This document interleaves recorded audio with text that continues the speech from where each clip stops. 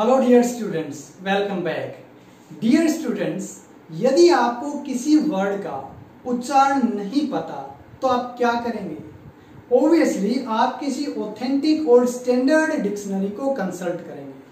जैसे कि मेरे पास है ऑक्सफोर्ड की advanced learners dictionary bye A.S. Hornby.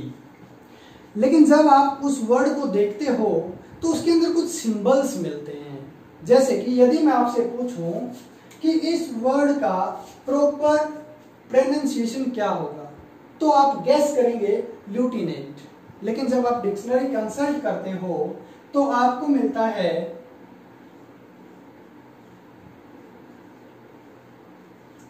कुछ इस ढंग से उसका उच्चारण मिलता है, यानी कि कुछ सिंबल्स होते हैं स्लैश के अंदर। यदि आपको सिंबल्स का पता है तो आपको पता चल जाएगा। तो आज का जो हमारा टॉपिक है वो है phonetic symbols. Dear students, there are 44 sounds in English, 24 consonants and 20 vowels. सबसे पहले हम कॉन्सोनेंट्स के सिंबल्स को स्टडी करते हैं। हमारा फर्स्ट जो है प, as in the words pot, pink. Next, ch, as in the word chair, church. Third, s, as in the words sun, sea. Next, t,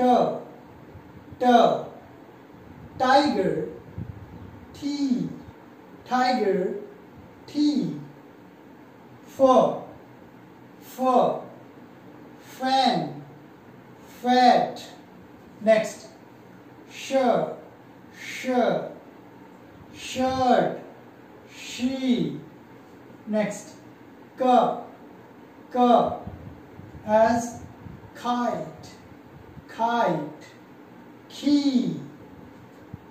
Her, hat, hen. Thin, thick. So there are 9 voiceless consonants. अब इनको याद करने का भी एक तरीका है voiceless consonants का। प, च, स, ट, फ, श, क, ह, थ। 50 टफ श कहा था, प, च, श, ट, फ, श, क, ह एंड थ। यहाँ पर हमारी जो 9 जो है ये वॉइसलेस कॉन्सोनेंट्स हो गए। अब 15 हमारे ये वॉइस्ड कॉन्सोनेंट्स हैं। इनमें है ब,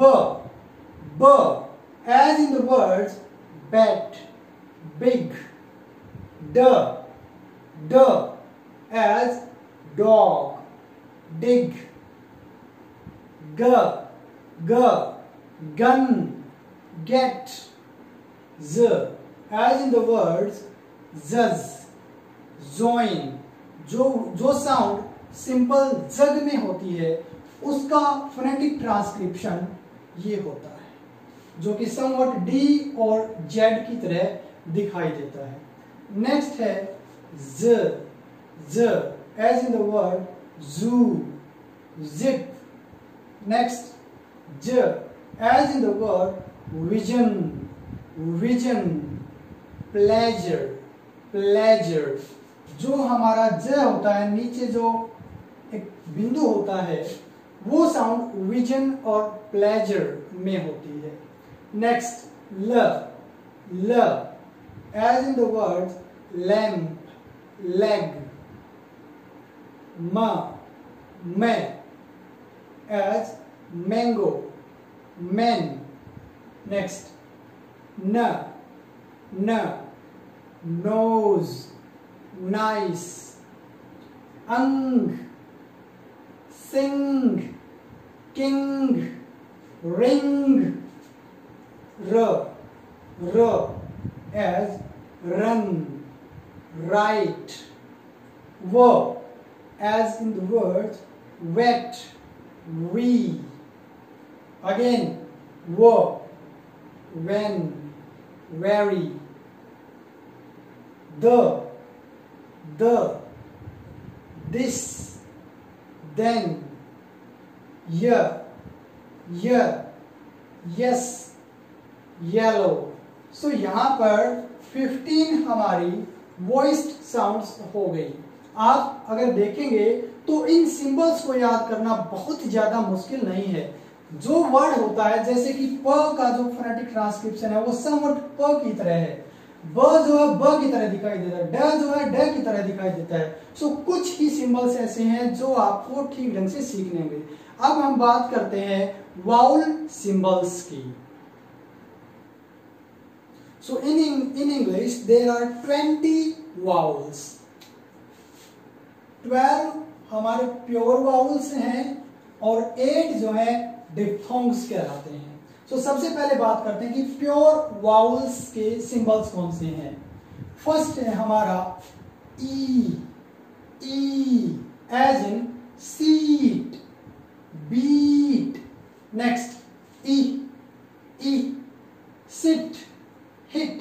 इसका जो फोनेटिक ट्रांसक्रिप्शन है कई जगह आपको ऐसा भी मिलता है। Next ten, net.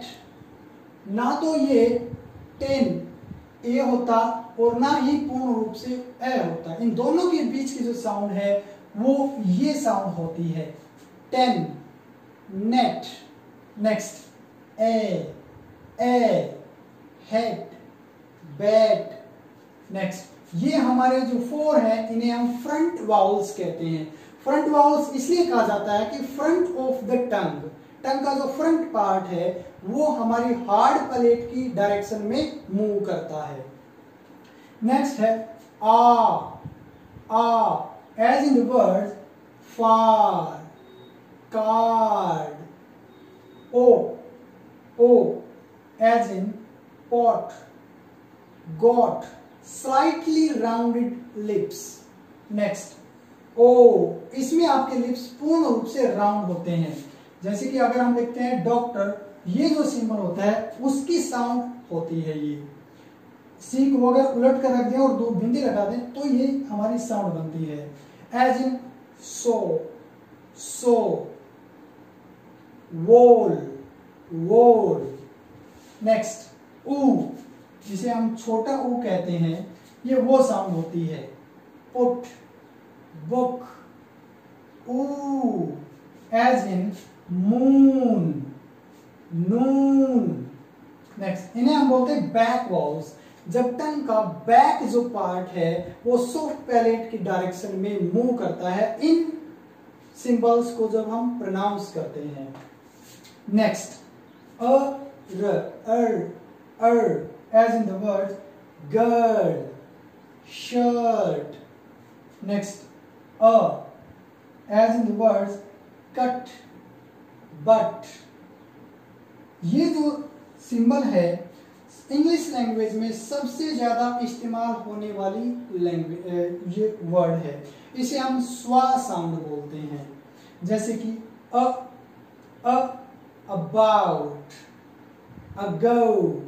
जब इसका इस्तेमाल किया जाता है तो स्ट्रेस जो है सेकंड सिलेबल पर चला जाता है। सो ये तो थे हमारे 12 प्योर वाउल्स। अब बात करते हैं डिप्थोंग्स के बारे में। सो डिप्थोंग्स क्या हैं? When one vowel sound glides towards the another vowel sound, यानी कि जब एक वाउल साउंड दूसरी वाउल साउंड की तरफ ग्लाइड करती है। इन शॉर्ट आप कह सकते हैं जब एक वर्ड में 2 वाउल साउंड्स आए वो डिप्थोंग्स होते हैं। ये संख्या में जो 8 हैं। फर्स्ट है हमारा ए, ये ए और अ 2 साउंड होगी ए, जैसे कि से, प्ले। नेक्स्ट ओ, ओई। अब इसमें ओ प्लस ई, अ प्लस ए, सो इसमें 2 वाउल साउंड होगी। सो boy, toy. Next I, as in the word by, try. Next उ, औ, गौ, नौ। हम वैसे गो बोल देते हैं और नो बोलते हैं। Right pronunciation of the word is गौ, नौ। नेक्स्ट, आओ, now, mouse. Next, E, near, near, dear। In English जो लास्ट की जो आर और र साउंड है उसे वो अक्सर एस्टेरिक होती है, वो ना के बराबर बोली जाती है। लेकिन आर के तुरंत बाद यदि कोई वाउल साउंड आती है तो आर का उच्चारण किया जाता है। जैसे कि अगर हम कहें RUN, हम बोलेंगे रन। लेकिन लास्ट में अगर आर आए तो उसका उच्चारण बिल्कुल स्लाइटली ना के बराबर होता है। जैसे कि near, dear, here, here. Next, ई और अ, ए as in the words hair, air, share, share. और लास्ट इज ऊ as in the words poor, poor, tour, pure। सो आज हमने स्टडी की 44 साउंड्स के सिंबल्स की। आई होप आपको ये लेक्चर पसंद आया होगा। So please like, share and subscribe my channel. Thank you.